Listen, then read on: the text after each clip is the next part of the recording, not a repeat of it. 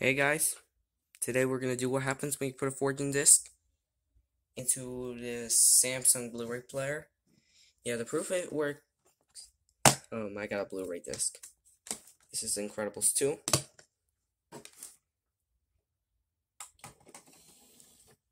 Alright, I'm gonna put it in.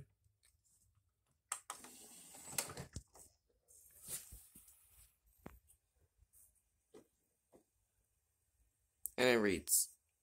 So Blu-ray discs work, of course, in a Blu-ray player, because it is one. Alright, let's get the disc out.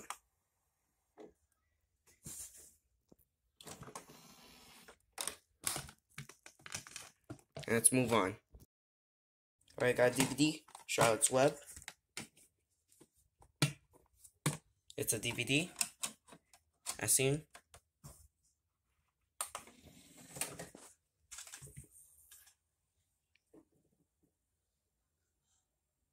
Alright, shows the DVD.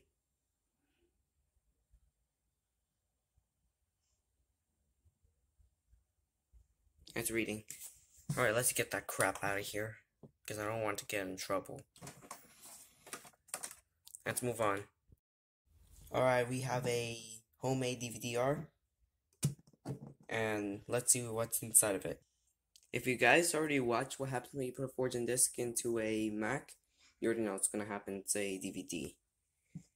So it works. Put this back, and now alright, we have a Windows 8.1 32-bit installation. I don't actually care about it, since I have Windows 10 on my Mac. Alright, for some reason it shows up as DVD. Let me get the remote quick. It's just gonna show off a file structure, so what's the point of that? Anyways, let's eject it. Let's move on. Alright, we have Lego Star Wars The Complete Saga for the Wii. Classic game is. I recommend you play it.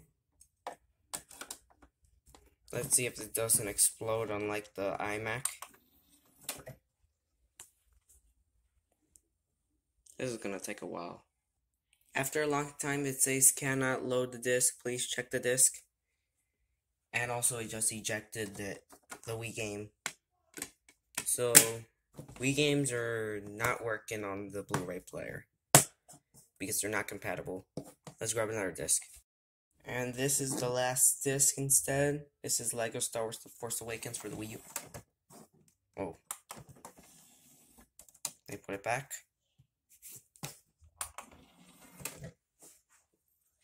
Alright, it's reading the disc.